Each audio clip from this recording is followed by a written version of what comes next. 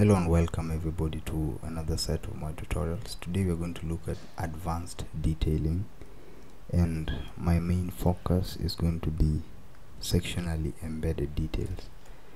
Now, by sectionally embedded details, I mean these are the details you can only see when you take a section through a family, and these details can be embedded either in 3D model families or profile families.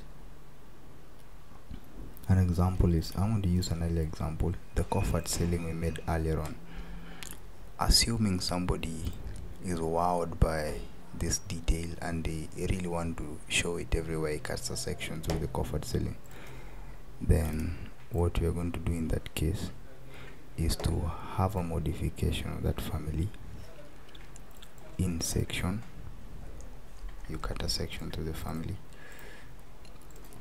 and just go crazy with whatever detail you want to see in that family. So in the families, the 3D model families, there are two ways of embedding sectional details. The first is the use of annotate symbolic line or the detail component. Now this is unlikely for the profile type sectional families, because in the profiles you don't use symbolic lines, so the only option you have is to use the detail component. So this is a 3D kind of family, so we don't have that challenge. We have the leeway to use symbolic lines and detail component.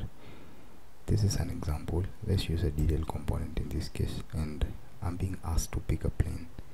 The plane is actually the plane which would give us this kind of a view. I'm so certain that it is the center left right plane. So that is what I will choose for my first experiment. I will go to annotate detail component, center left right, then I will load a family detail item. That is where detail components are. Let me check something in fastenings, metals, structural fastenings. Assuming I want to join my comfort ceiling with a nail or with some connector, maybe an expansion bolt at the bottom of the ceiling. So I want that after every sectional cut I see this detail, and let me also use the second component of it, using of the use of symbolic lines.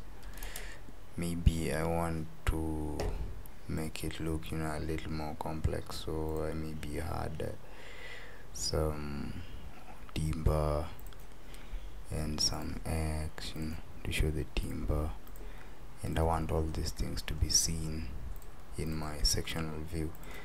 That's why I refer to them as sectionally embedded details.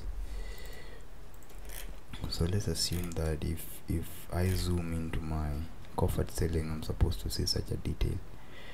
Then this is also a detail component which I sketched. I loaded it from the profile families, and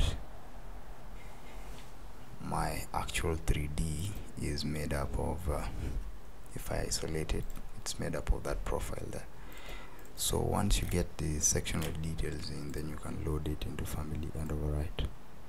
Now you'll be so sure that you'll see your detail under two conditions. The first one, that it must be a section, and the second, the sectional line must cut perpendicularly to the direction of that particular detail.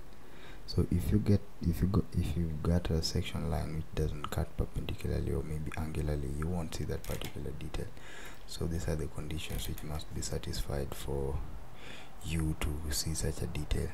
And the smaller, the larger you make your scale, the more likely you are able to see your sectional details,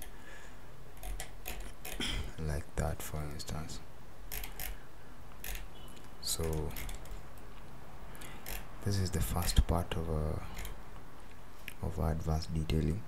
In the second part, we are going to focus on sectionally embedded details in profile Revit families.